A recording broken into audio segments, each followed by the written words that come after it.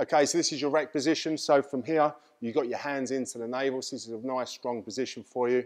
Okay, so just have your shoulders packed down, nice and relaxed.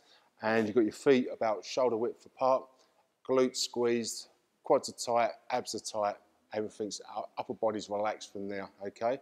So what you don't want it to happen is you don't want to be all stroked up, you don't want to be all tight up top. You want to keep those shoulders back and packed down and nice and relaxed as well, okay? So this is your rack position.